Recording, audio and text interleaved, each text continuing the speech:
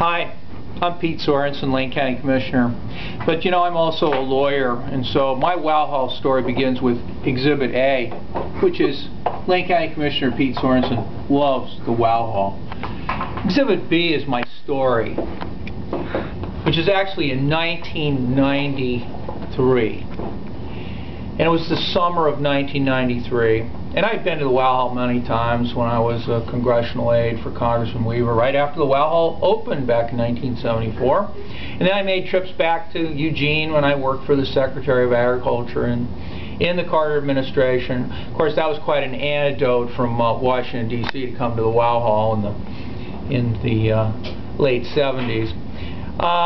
But to speed up my story a bit, in 1993, I was a mild-mannered environmental lawyer in Eugene, Oregon. I was working, doing a lot of clean air and clean water litigation.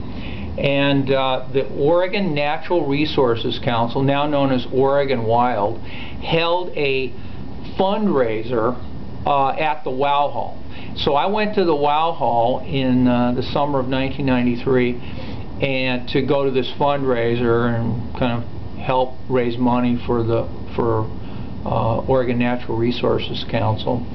And some of the people at the Wow Hall that were attending this thing said, hey, you ought to apply for that state senator position because that's just opening it up. So see, for me, the Wow Hall is where I first got involved in the idea that I could be the senator for Eugene. I could be an elected official. So that's my Wow Hall story.